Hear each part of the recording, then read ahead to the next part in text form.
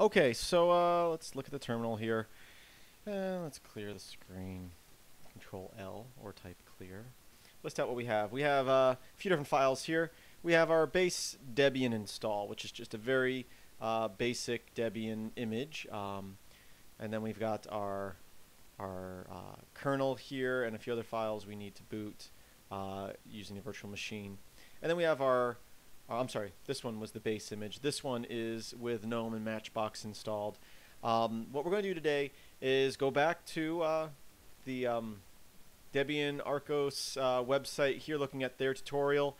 And right here, they're using a USB image writer, and basically what they're doing there is they're taking the image, extracting the files to a USB drive, and then recompressing it after they make some changes to an actual image file. We can actually skip that step. We don't need to extract the files. And what we're going to do is basically, like we did before, let's see. We've already typed sudo mod probe nbd. I'm looking at my notes again. Max underscore part equals 36. And don't ask me what any of that really means, because I don't know. I've already run that once. If you've rebooted since, you may need to run it again. I'm not going to run it again because I don't know if it will screw anything up running it a second time. And what we're going to do here is we're going to say sudo, and we're going to use QEMU-MBD, and we're going to do -C again, device. Oh, you know what? I don't think I ever cleared it before, so I'm actually repeating myself again. Really, if we unmounted it, but we didn't clear it. If I do -D, device, and the name of the device that we mounted it to in a previous tutorial, MBD0, it is now disconnected. So now we can list device, NDB, MBD, asterisk, and you can see it still shows all the devices, but it doesn't show the partitions because that image is no longer that device. So that's how, when you're all done, you would undo that. I don't think it would hurt anything if you left it and like rebooted the machine. I think it would just unmount it. But we need to put it back there again for what we're about to do, but I just wanted to go over that disconnecting since I forgot to do it, just like I forgot to unmount it earlier. Sudo,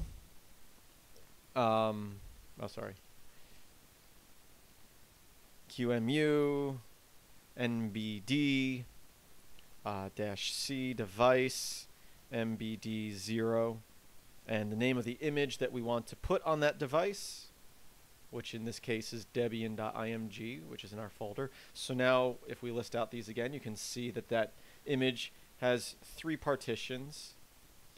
And we just want this one, because if we throw this image on the Archos tablet or a lot of devices like it is now, it's not going to know what to do because it just sees all these partitions inside this one image, and we just want this one partition. So now, though, that it's showing up as a device and it's not mounted, we don't want it mounted at this point, we just want it as that device, we can actually clone it using dd. So I'm going to go dd in file if equals device nbd0 p1, p1, and I'm going to say out file, so where we're going to put it, we're going to put it in a new file. We'll call it rootfs.img, since that's what it needs to be called when it goes on the Archos tablet. So, and you have to be sudo or root to do that. And dd does not give you any output by default, and this may take some while because it's basically copying, 3.5 gigs worth of information. Now, basically what we're saying here is we're cloning a drive or a partition. What partition are we cloning? We're cloning this one, and we're taking it and putting it into an image file right here, which is actually going to be inside the directory we're working in now. Once that's done, we can just mount that using the mount command. Since there's not different partitions, we don't need to run any funky commands for it. But before we do that, let's make sure that we, just to be proper about it, we sudo QEMU-MBD-D for disconnect, device mbd0. And we want to spell sudo right. Helps when you spell things properly. Okay.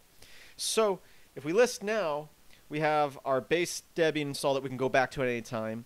We have our Debian GNOME desktop inside this image file, but with the other partitions, and really we can delete that at this point because this is the same thing without the swap partition and whatever that other partition is. I don't think it's set up a separate partition for home directory, so I'm trying to remember what Debian does there. Anyway, and really we don't need this file anymore either, but we're going to leave them there now for now just in case we decide to do something later on.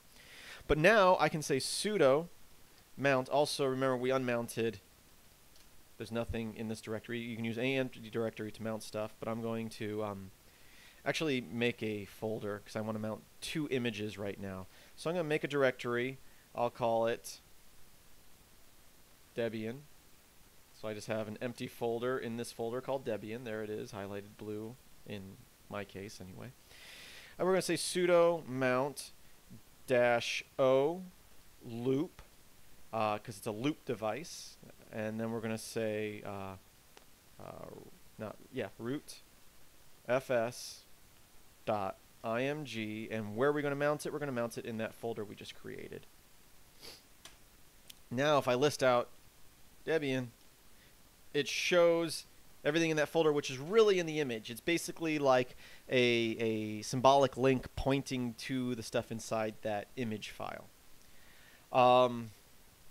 Okay, because we need to put some stuff in here to get it working on the Archos tablet properly.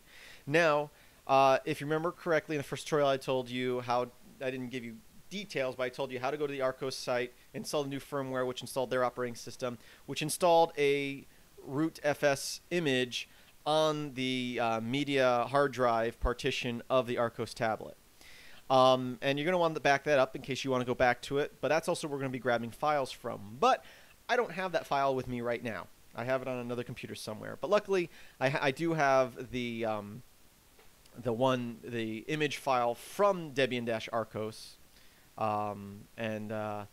and since they have already copied those folders over and those files over, I can just grab it from there. But I need to mount that image first. So that file, home directory, my Archos, that's what's in there. Oh, actually, right there is actually the original one. I do have it on this computer. So this file here is the one that came from the Archos website, the official, unofficial developers edition of their Linux operating system. So what I need to do is mount that. So I'm going to say sudo mount, and that is in my home directory, but obviously you say wherever it is. Actually, what I'm going to do is, just for fun, copy it to my current directory, just to make things less confusing for you guys, hopefully. So I'm copying that file over. I don't think it's very big. Yeah, I think it's like 60 or 80 megabytes. So now it's in this folder. Let's clear the screen list. Here it is.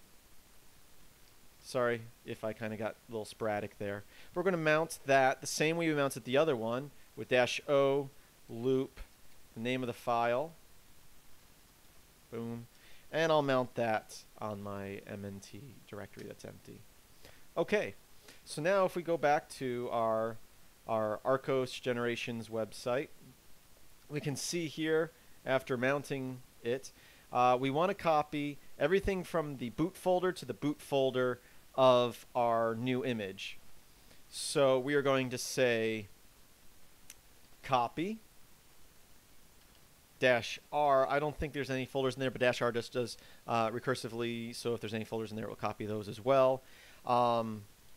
MNT boot asterisk to our Debian boot folder. Make sure you're root when you do that, or sudo. So basically these files, especially I think that one's of great importance, and this one here, all three of those. So those are now in our Debian image with GNOME and everything else. There's one other file they say we need to copy over.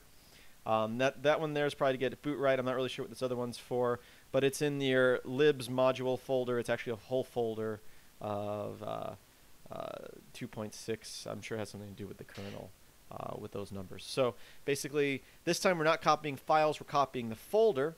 So if I list Debian lib modules, you can see that we have a folder for the kernel that we have already installed, but we're going to copy a whole new folder. So copy -r mnt lib modules. And if we double tap, you can see the folder there. If we just do that without that slash there, and we can say copy it to, oh, and I think we probably have to be sudo again. Copy it to Debian lib modules. And if we go back up and list out that directory again, make sure copied, there it is. Now we can unmount both of those. Sudo umount mnt and sudo umount Debian. So both those are unmounted.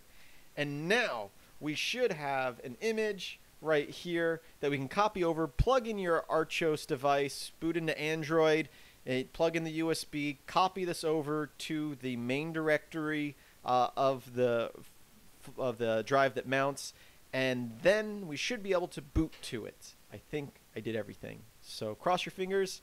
Let's go ahead and check that out in the next video. Oh, and please visit filmsbychris.com. That's Chris with a K. Should be a link in the description to that site and other information on this little series of tutorials. Have a great day.